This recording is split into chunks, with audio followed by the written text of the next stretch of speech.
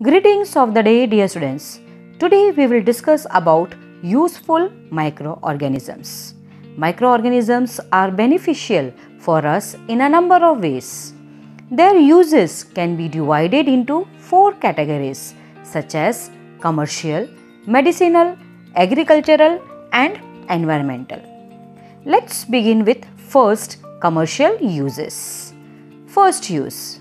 Bacteria are used in making some of our popular food items such as curd and cheese. These are made by the action of bacteria on milk. Curd is formed due to a bacterium called lactobacillus.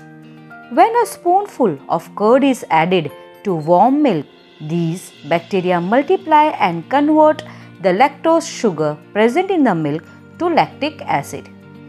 This creates the acidic environment needed for casein coagulation. Casein is a protein present in the milk. This process of conversion of a sugar into an acid or an alcohol by the action of microorganisms is called fermentation. Cheese is also made using lactobacillus. Paneer, that is cottage cheese, involves the use of streptococcus bacteria. Curd and cheese manufacturers also add a substance called rennet, obtained from the stomach lining of young cattle, to the milk to make the process faster. Second, bacteria act upon tough meat and make it soft. This process is called tenderization of meat. Third, yeast cells are used in baking industries for making bread.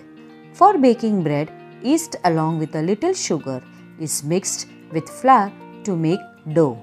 The dough is kept in a warm place. The yeast uses sugar present in the dough as food. During the breakdown of sugar, carbon dioxide and alcohol are formed. This process is called fermentation. The dough rises due to carbon dioxide. When this dough is used to make bread and is baked, carbon dioxide escapes from the loaf, making it light and fluffy.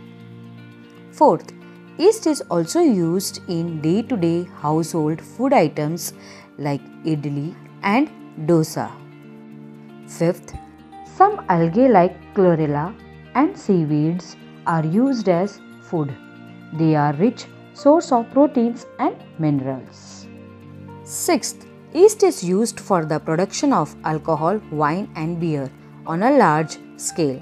For this, yeast is added to grains like barley, wheat, rice and crushed fruits. Yeast cells grow in the absence of oxygen and convert the sugar present in the crushed fruit and grains into alcohol. Seventh, some bacteria are used in the production of tea, coffee, tobacco and lactic acid.